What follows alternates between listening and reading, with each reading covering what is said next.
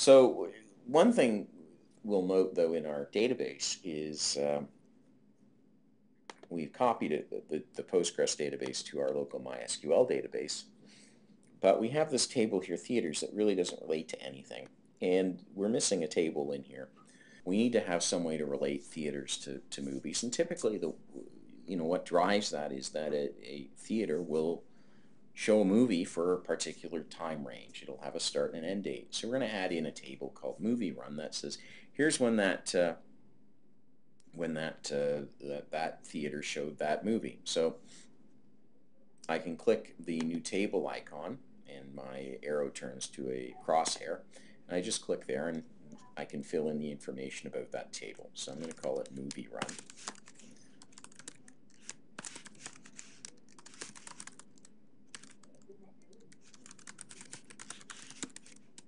And it's a list of showing dates by theater. And I click OK, and you'll note I now have a table with nothing in it.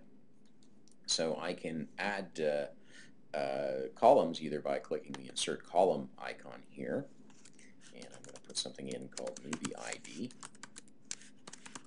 It'll be an integer. OK. Or I can just hit C, my shortcut key, and I can keep adding them. So I'll theater ID. It's integer as well.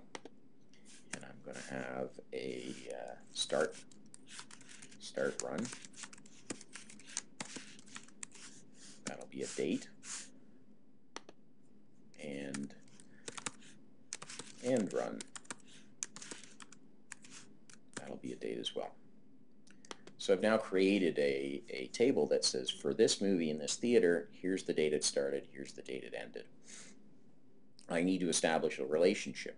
Clearly I can't use a movie ID that doesn't exist in the movie table, and I can't use a theater ID that doesn't exist in the theater table. So we have a number of buttons that allow us to define relationships. So I'm going to click the relationship button, and in the case of the theater, it's the theater ID from theaters related to the theater ID on the movie run.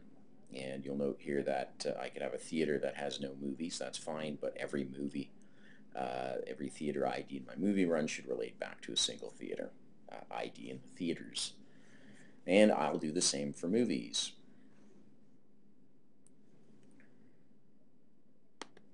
Again, clicking the movie ID in the movies table to the movie ID in the theater table. So now we've generated this new table, but the table only exists in my playpen here. What I need to do is somehow add it into my local MySQL database. Now I can't go and forward engineer anymore because I've already got all of these tables in there. In fact, I may have loaded data in, so I don't want to blow it all out and restart. So there's a very interesting, cool feature in Architect that allows me to compare my data models. So the older model is clearly my physical database. That's my local MySQL database. And what I want to do is compare that to my current project. And I can output this in a couple of ways. If I output it in English descriptions, what you'll see, and I find this a bit confusing for myself, but what it'll tell you is what, in my local database, my old database needs to be changed in order to make it consistent with what's in my playpen. And conversely, I can look at my playpen, which is the new project, and see what needs to be changed to make it consistent with my old one. However, since I know SQL, SQL, and I can work with it, I can actually generate the SQL statements that will provide the DDLs, or the create statements, or the SQL statements to actually make my physical database resemble or be consistent with my logical or my playpen, my project database model. So looking at this, I'll point something out that's a bit of an interesting quirk, and it's really because of the way that my SQL works. We've got a create table and an alter statement that generates my movie run and then adds the comment in, which list of showing dates by theater, but you also notice that there's a bunch of constraint alter table constraint statements added in here, and that's really a function of MySQL.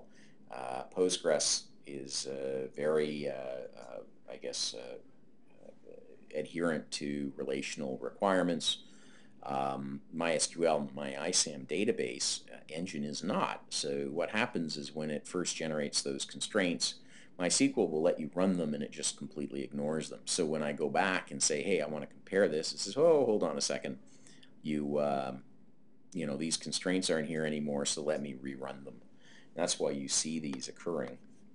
Anyhow, if I click execute, and again here I can copy this stuff, run it somewhere else, I can save this and do it later, or I can execute the statements right now. When I click the execute, you'll see it successfully executed 9 out of 9 statements. The only ones we really care about are the create table and the alter table.